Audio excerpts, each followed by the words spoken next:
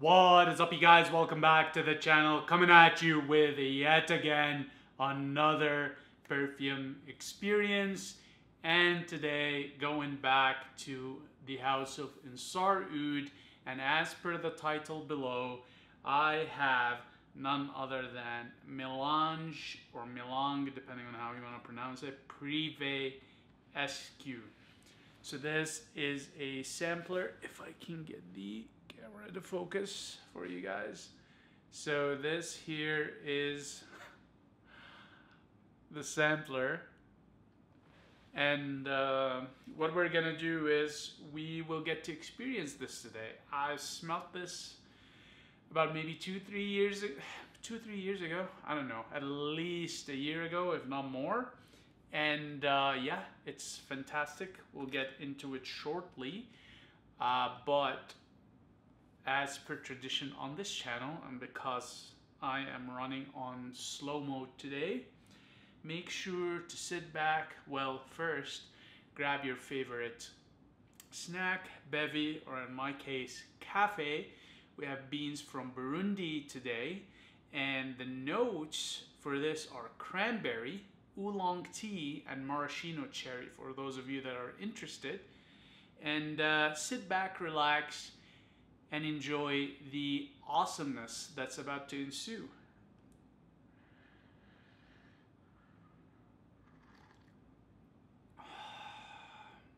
Oh yeah, these are good, you guys. You need to try these beans if you can get them. If not, I mean, it is what it is, but we're all bound to die without trying everything in life, so.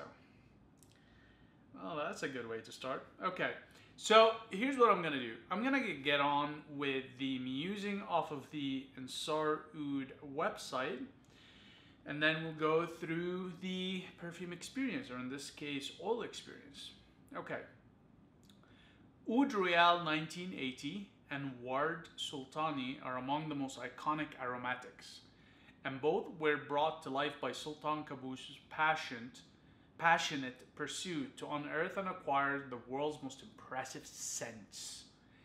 As with the acquisition of Oud Royal and Ward Sultani, those who were honored to mingle in royal circles had special access to either pure oud or pure rose, that or third-class oud and rose blends.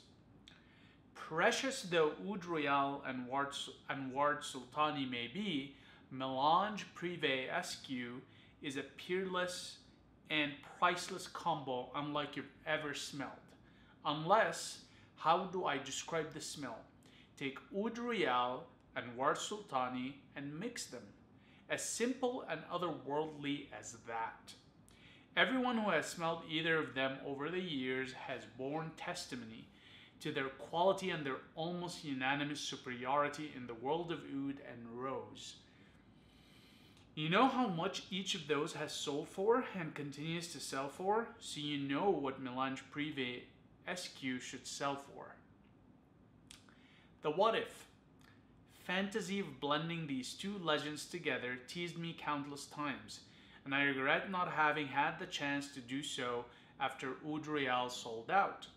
But now, 16 years later, I again marvel, well, I would have structured the sentence as again, comma, I marvel. But he goes, I again marvel at the foresight of our dear Sultan.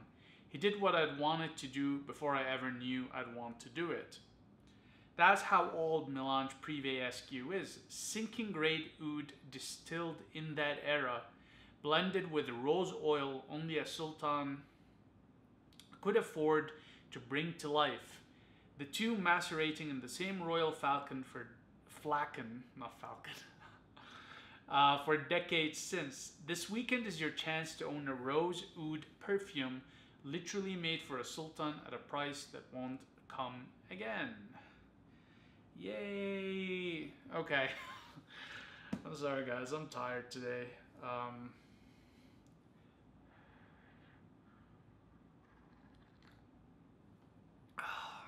Oh yeah.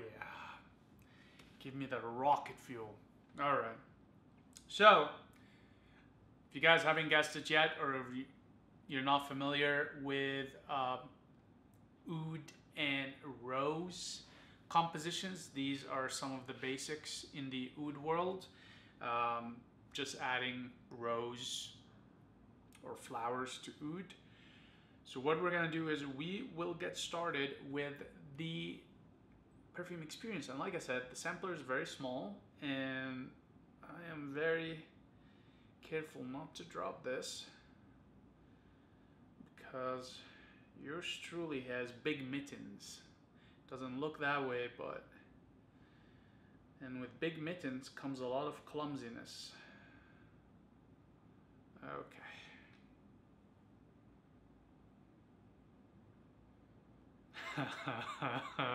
Okay. Wow.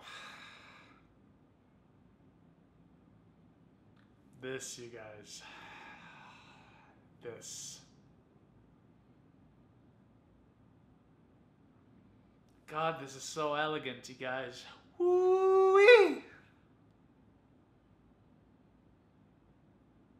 This is definitely very opulent. And it beautifully changes and fluctuates between the oud and the rose, the oud and the rose.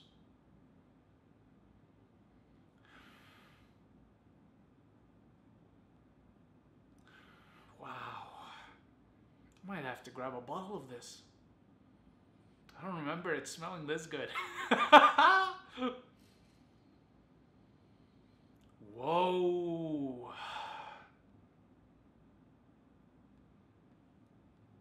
I mean, this smells like you own a castle, okay? You own a palace. Wow. Okay. This is so good, you guys. I'm like literally salivating. All right. So I won't keep you waiting much longer. So the oud in here is definitely fermented. And the reason I say that is because it has that slight blue cheese note without the barnyard facet, but just that slight blue cheese note that I recognize very well from Abdussamad Qureshi Kalkasi 150-year-old aged oud. It's very subtle in here, but you can definitely pick on it. And it's not obnoxious by any stretch of the imagination. If anything, it actually really enhances the perfume. The other similarity between this and ASQ, as I've just mentioned, is the incense note. So the incense note in here in the oud is very similar also to that Kalkasi 150-year-old aged oud.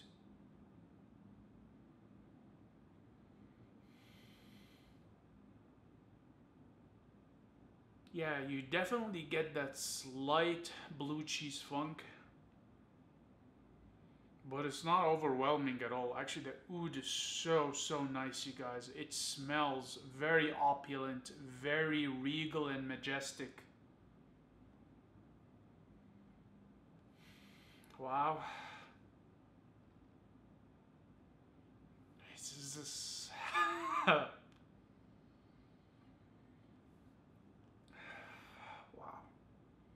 Now I don't get any strong antiseptic facets. I can slightly pick on it, but it's very subtle in here, okay? By no stretch of the imagination are we getting that strong antiseptic quality of oud. Wow, you guys. Now, I'm gonna say that this is it with respect to the oud. So think of straight up oud that is fermented, slight blue cheese funk, medium to strong on the incense depending on how much you apply. Now, with respect to the rose here, you guys, it is like just this to me. There's facets of jammy rose in here. There's facets of young rose as it's just blooming early in the spring. The rose here isn't overly feminine, no powdery notes at all. It's just feminine enough without being very, girly kind of rose, if you wish. Wow, the rose in here is just... There's a slight gourmandish touch to it. It's almost as if you had... if you ever had macaroons or macarons, depending on where you live and how you call it, that are done by French patisseries like Paul or La Dorée, or any French patisserie that does macarons where they use rose jams and rose oils. It smells a lot like this. And the rose here has this very sweet, gourmandish touch to it. Again, it's not overpowering. It's very well balanced, actually. It's very balanced between being floral, sweet, gourmandish, very, very low on the creaminess, but there's a creaminess to it in here, and by no means at all overly powering as a feminine rose or as a powdery note. You don't get any powder at all in here. Wow, this is like, I have a few oud roses that are close to this, very similar, but this is a much, much more elegant and refined composition. Even though it's 2 or 3 ingredients only, I can't remember if he said using 2 types of roses here, the 1980 and the Ward Sultani it was, I think. But regardless, this is just in a class of its own. Wow.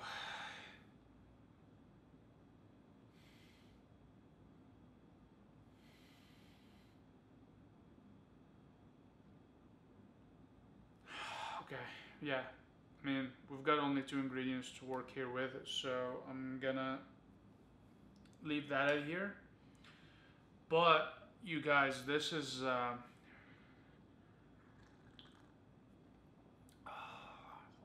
man, this coffee's so good. Okay, this is delightful, you guys. Yours truly is gonna cop a small vial after making this video because I would like to smell like this. This smells like I'm a member of a royal family.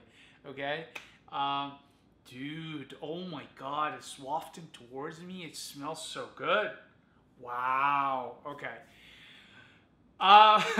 So obviously, if you don't want to watch the rest of the video or we talk performance and whatnot, 100% recommend getting it, okay, because it's that good. But let's get into the profile of this, how it performs, who would wear it, etc., etc. Okay, so first of all, performance-wise, for a perfume oil, I'm gonna put this slightly under strong. Again, with this house, you're not really buying their oils or perfumes as a status symbol or for compliment fishing. You're buying it for your own enjoyment. So this is gonna be a skin scent, but I'm gonna say performance-wise, it's on the higher end of a skin scent, okay? Strength-wise, meaning that while it's not gonna be beast mode or overly strong, I'm gonna just put it a notch under strong for a skin scent. So you will get good amount of projection from it and trail and sillage, okay? And this, for this house, I'm gonna say, based on my reviews, is a bit unique to this. This is just right now, even though I've closed the vial, it's still wafting towards me, and from handling it on my fingers, close to my face or far, I'm getting that projection towards my nostrils. So you will get, let's say, slightly under strong projection, trail, and sillage with this. In terms of seasonality, I'm gonna say that this is versatile enough to wear across all seasons. It's neither too warm, nor too cold. So you can actually style it during winter, summer, spring, and fall. It would work perfectly across all of these seasons, and you won't have any issues with it. The oud isn't overpowering. The incense note isn't overpowering. The rose isn't overpowering either. It's just such a perfect formulation that you can't go wrong with it. In terms of time of day, I'm gonna go ahead and say also this is versatile enough to wear across the day, so morning, afternoon, or evening. And again, this scent isn't really about seasonality or time of day as much as the character / persona that it helps you convey and emphasize. Okay, with respect to context, I'm gonna say take it anywhere where you have a formal setting, so where you would dress formally. So this would actually do very well as a workplace scent, or if you're going out to close deals over a power lunch, or if you are going to a gala or a charity event. This is that kind of a scent. It is stunningly gorgeous in terms of how it smells, but it's also very regal. It's very conveying of strength as well as authority, but it also has this softness to it that comes in the form of a very elegant, very sophisticated rose. The rose here by no means downplays the incensey oud. Instead, what it does is it enhances it. It just gives this opulence and luxuriance touch to it. So this will do very well in formal contexts, regardless of the context. And, you know, obviously leading into how to wear this, you need to dress this formally. You will not be doing yourself or this scent a favor wearing it casually or semi-formal / semi-casual. You need to wear it formally. You need a nice suit, preferably a 3-piece suit, a nice tie, and you wear this scent on days where you want to feel like you are a sultan. You want to feel like you're a VIP. You are an individual. In particular, I'm going to say this scent is aimed towards men. A high-value man, as the kids say nowadays. My YouTube feed will not stop pushing high-value men videos towards me. It annoys the hell out of me, okay? Because a lot of it is just scammy. But I digress. Yeah, so this is a very good scent in terms of projecting that you are an accomplished person, a serious person, a person that appreciates the finer things in life, a person that has authority, it has an air of regality to him. It's just, you guys, unless you smelt this, I don't think you can appreciate how good it is. It just smells like pure bliss and luxury and opulence. It smells like future me, okay? When I'm sitting on top of $1 billion in my bank account. Wow, I smell like money. Is the best way I can explain it, okay? It smells so good that it makes me believe one day I'm gonna be able to grow my hair again, which is never gonna happen. I'm past that point now, unfortunately. Actually, fortunately. Luckily, I'm not one of these people attached to his hair or has his identity revolve around his hair. That's a good thing. Wow. This is just the tips of my finger, you guys. So, without dragging this further than it needs to be, do I recommend Melange Privee SQ? Yes, 100%. Get your nose on it, get your wallet on it, cop it. You will not regret this. There's such a fantastic rose and oud composition, and even though rose and oud has been done so much and has been around for so long, and I've gotten my nose on it quite a bit, I don't think I've smelled anything as good as this, okay? In just pure rose and oud. So make sure to copy yourself some of this because ooh la la.